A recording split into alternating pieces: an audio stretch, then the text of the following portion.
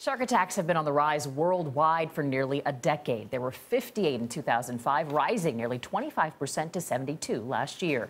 Some experts think it might be due to mistaken identity. Many victims were surfers, and from below, a surfboard can look like a genuine shark bait, a seal. So as David Begnaud reports, an Australian team hopes a simple redesign of the board could save lives and limbs. Sharks are some of the ocean's fiercest predators. But unlike their teeth, their eyesight is not so sharp. At least that's the view of Australian researchers, who are now looking into whether sharks are confusing surfers for their natural prey. Marine biologist Dr. Chris Lowe runs the Shark Lab at California State University, Long Beach.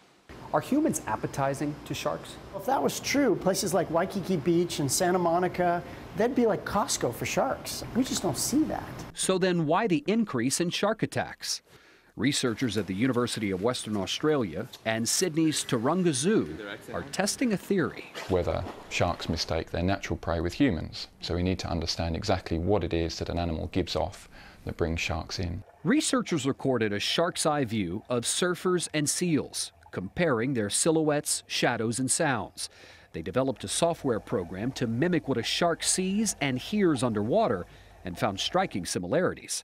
Visually, you can imagine how the silhouette of a seal and a surfer look very similar, even to our own eyes, but also to an animal which doesn't have quite such good visual acuity, such as a shark. So I think there's some indication there that the mistaken identity hypothesis is valid to some extent.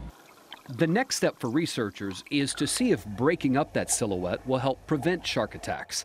To study this, they've created a seal-shaped decoy out of the same materials used to make surfboards. You can see this one's received a bit of attention from a white shark. They plan to attach lights to the bottom of some seal decoys, helping them blend in with the sunlight above. They will then compare these decoys to the ones without lights to see if one acts as a shark deterrent.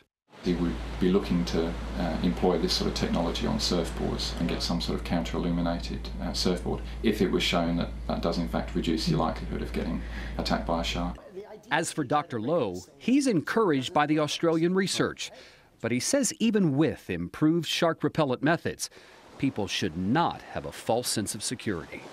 Can we prevent shark attacks 100%? My feeling on shark repellents is that no. That group in Australia has made great strides in helping us understand sensory biology of sharks. But we have to make that next connection and how they use that to change their behavior. The ocean's a wild place, and anytime you go to a wild place, we're a guest. For CBS This Morning Saturday, David Begnaud, Los Angeles.